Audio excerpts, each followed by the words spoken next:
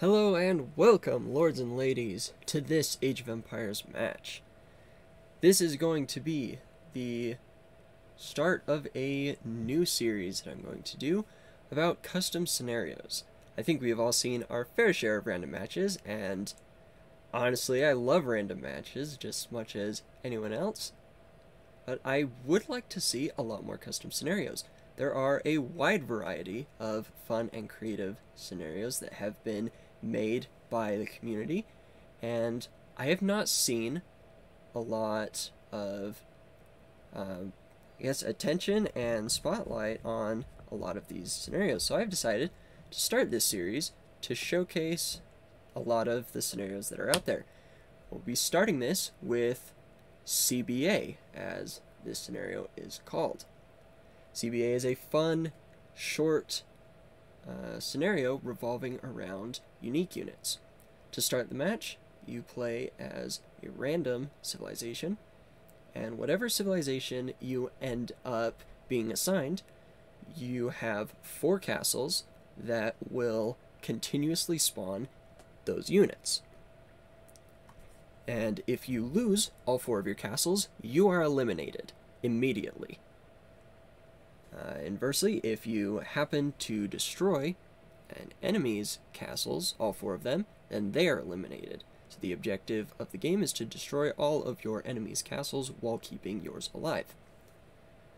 Another aspect of this mode is that everyone starts in the feudal age, with the exception of a few civilizations that start in Castle Age.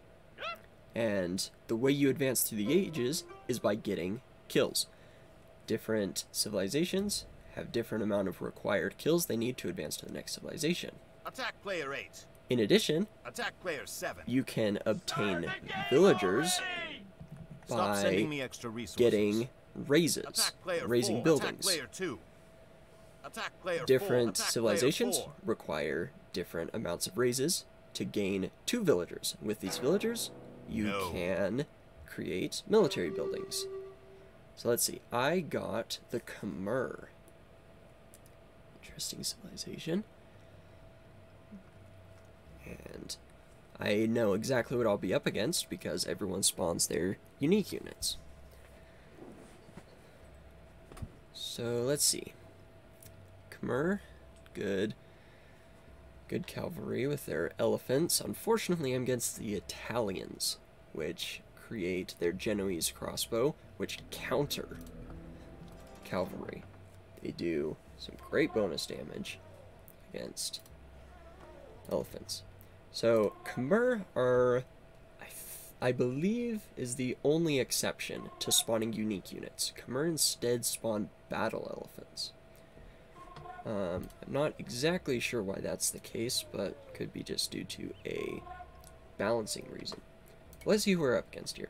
We're against Italians and Vikings on this side, and our allies are against Tuns and Ethiopians on this side. Teal is going to be spawning here, gray is going to be here, orange here, and purple here. So as you can see, here are my 4 castles. And I have 3 gates and some walls protecting my castles. These gates do count as raises. So in the early game, most people are going to be trying to destroy these gates to gain the amount of raises that they need. You can see gray is coming forward to try and damage my gate after you get a raise. An interesting aspect about this game mode is that raises are determined by who gets the last hit on the building. So a common strategy is to set archer players, which most of the time only need 1 raise to gain villagers, and to set them you damage the building, so it's down to very low HP, and have the archer player finish it, and that will count as their raise, and they will get villagers early and start building production buildings. So this looks to be what gray is trying to do. Unfortunately, battle elephants are quite bulky and tend to get in the way. Also, to the side of your castles, you will have your blacksmith and university, which is where you can gain those necessary upgrades as you advance through the ages. So I'm going to go over here, and while Genoese crossbow will counter battle elephants hard, rattan archers from my Vietnamese ally will counter Genoese crossbow very hard.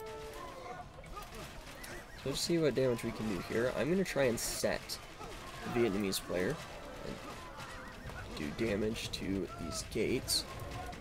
Hopefully he'll be able to finish them, because he does have a lot of rattan archers down here. An important aspect of this game mode is timing and coordinating your attacks with your allies. So, for example, Byzantine player with cataphracts, hard counters, berserks, and Shotel warriors. So he's going to be running around trying to deal damage and eliminate these enemy forces of infantry units.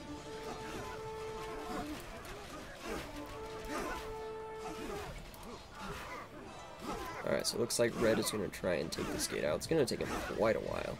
But he should be able to do it, as rattan archer have such high pierce armor that these Genoese crossbow aren't going to be able to take them out very quickly at all.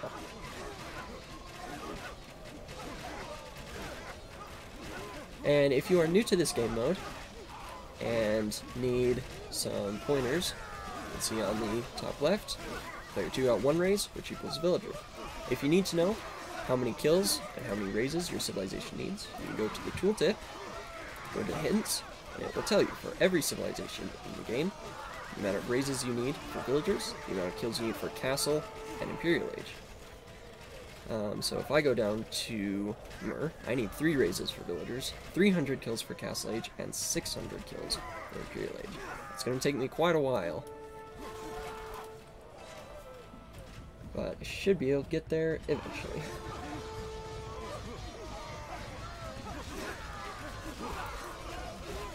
I think I am actually going to head over to orange and see what damage I can do to him, because he's got Shotel warriors, very squishy units. They do not have a lot of HP at all, but they do have very high damage, which means if he can get to our castles, we'll be able to take them out fairly quickly. Oh, and it looks like orange already has villagers, so he's got built an archery range there.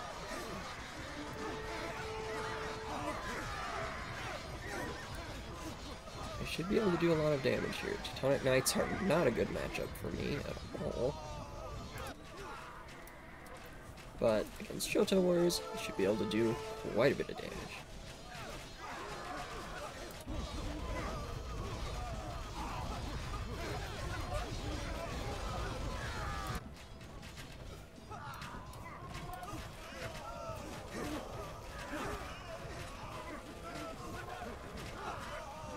Doing a lot of damage against Teal's army here. Should be able to take it out. My gate is at very low health, so it is a risk that Teal runs in with a group of units and takes that out. We should be able to do just fine.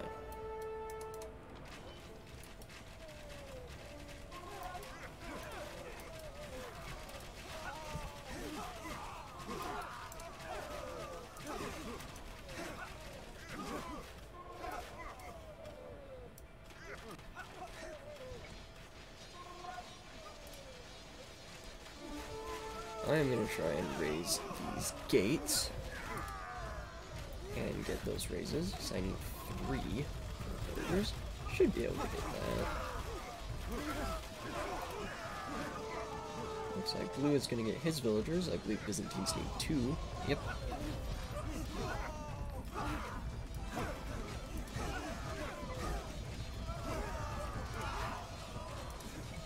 And here we can see an example of a set.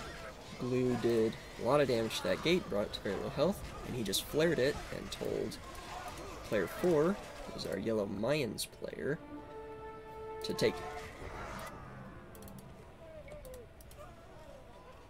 Looks like Teal's just going to resign, and probably going to get the win here.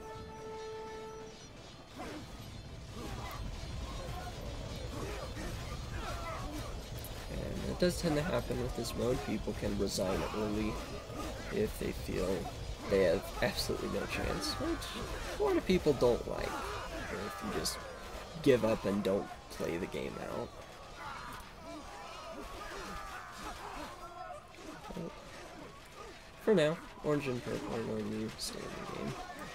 It's probably not going to last long though. This game mode is very hard to win if you are down a player. A 3v4, it's almost impossible to win this game mode unless you hard counter their civilizations, because everyone starts with their unique units, with the exception of Khmer. If your unique units counter theirs, then you have a chance to win, but as a general rule, it's not really worth playing if it's a 3v4, or in this case a 2v4. Orange's villages are right here, and if you lose your villagers, you will have to get more raises to get more. Military buildings being built also count as raises, but you can delete those. If you delete your front gates or your castles to prevent raises, the game will kick you, so make sure not to do that. But we won. Well played and good job by our team.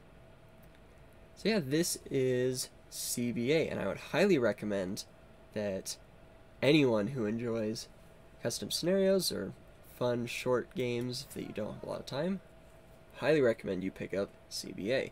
It's a lot of fun, and if you need some practice getting to know the strengths and weaknesses of different unique units, this is a very good game mode for that. And there are quite a few other custom scenarios that are based on CBA and very similar to it.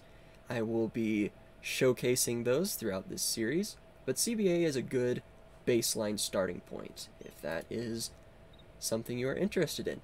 But that's going to be it for this video. Thank you all so much for watching. I really appreciate every single one of you, and I will see you in the next video.